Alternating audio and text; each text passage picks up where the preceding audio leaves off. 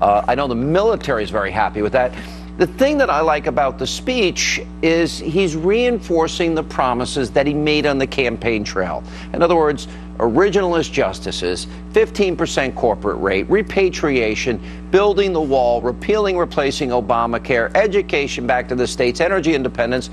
To me, if he does those things, he will be a successful president, because people, I think, want him to follow through. Didn't we see that earlier today with the announcement, you know, this deal that was made, $50 billion investment, 50,000 jobs with this the SoftBank deal that he made and announced at Trump Tower today?